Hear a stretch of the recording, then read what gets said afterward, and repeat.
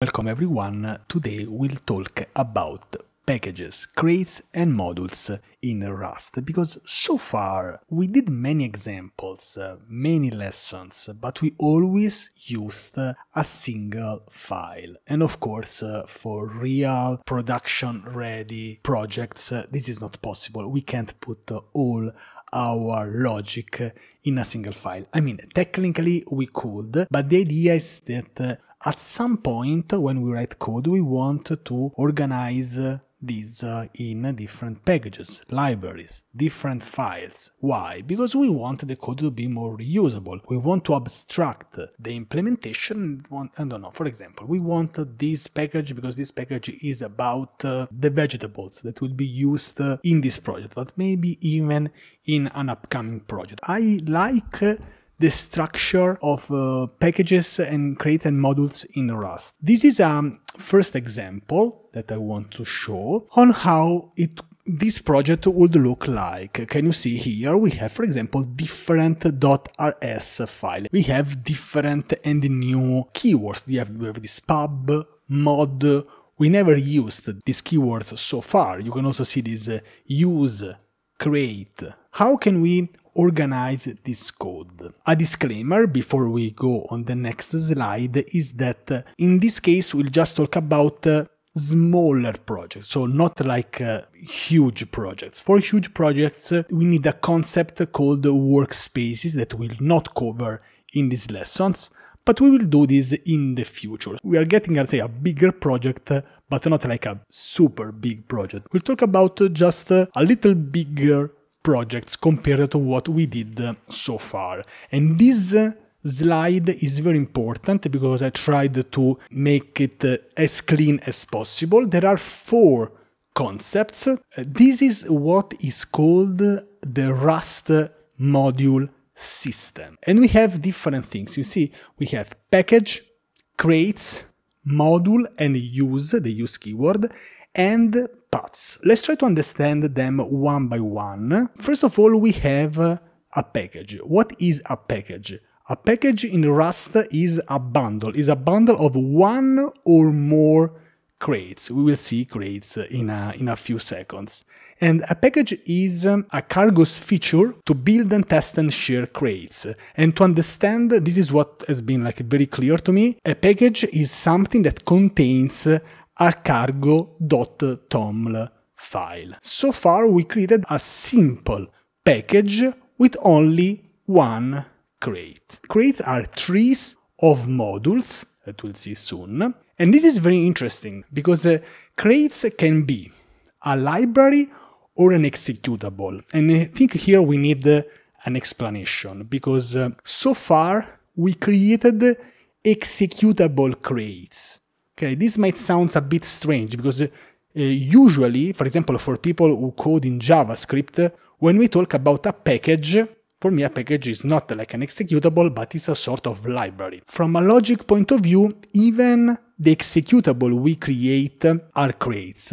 But to be honest, in the Rust ecosystem, when we say crates, usually we refer more to library. For example, there is also the domain crates.io that is similar to npm. Crates are more libraries than executables, but from a logic point of view, even an executable is a crate. And from a logical perspective, a crate is the smallest amount of code that the Rust compiler can consider at a certain time. So this is what is a crate. It's a single unit of logic.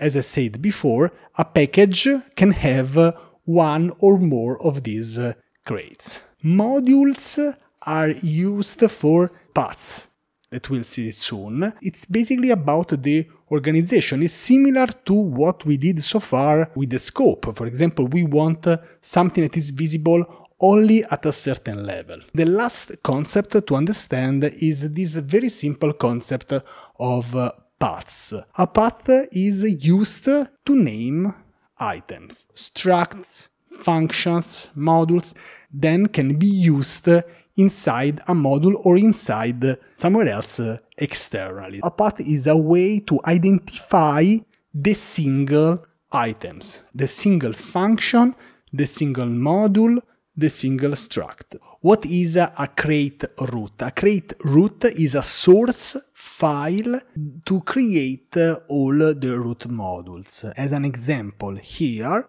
we have this src main.rs that is used when we do cargo new. And in this case, the src/main.rs is the create root of a binary crate, basically the executable one, with the same name as the package. And you see something interesting here.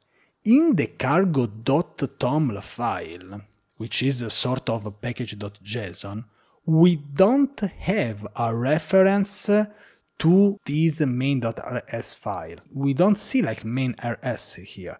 The main.rs file is by default attached to this package, okay, to this crate. Let's see this in a very simple demo. And we can type to create a new project. Do you remember in the first lesson we created an hello world in Rust in 3 different ways. One is using the Rust compiler, one is using cargo new, and one is using cargo init. What's the difference? When we use cargo init, we create a Rust project inside this existing folder. When we do cargo new, it creates a folder, and inside that folder it creates the project. So we have these two approaches.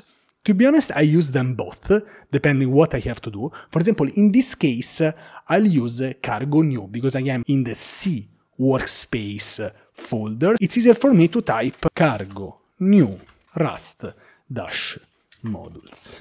I love how Rust is super fast at creating a project. Then we can step into this folder, Rust modules, and you see here, we have this very minimal project. And if we open this with VS Code, again, we have the usual hello world in Rust, but this time I want to think like some seconds about this structure. So we have this cargo.toml file, as you can see here, but here we don't have a reference to this main.rs file, because this main.rs file is the root of this crate. And this is a very simple and minimalistic package. To identify a package in Rust, it's something that has a cargo.toml file. In the next lesson, we will start creating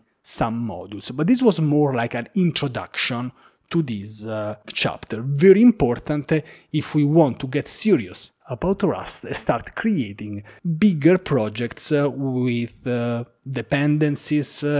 Maybe we want to import other crates, and so to understand the structure of this project.